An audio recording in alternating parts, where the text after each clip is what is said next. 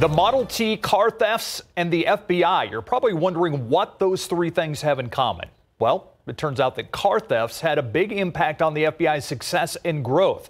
And it all started with the Ford Model T. The Night Team's Japhanie Gray with a little history lesson. Let's go back to August 12, 1908, when the first mass-produced car arrived, Henry Ford's Model T.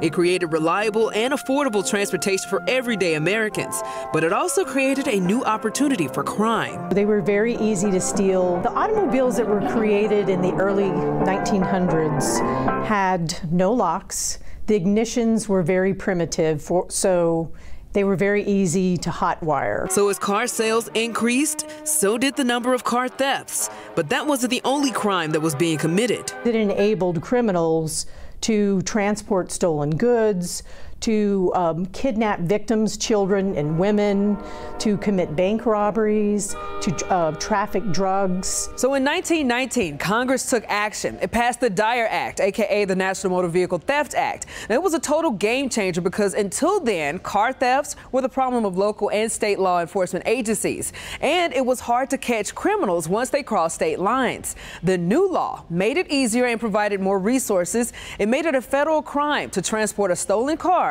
across state lines. In essence, the FBI having a nationwide jurisdiction, we were able to address this crime problem in a unique way. In the first 2 decades of the Dyer Act, the FBI recovered more than 56,000 stolen cars.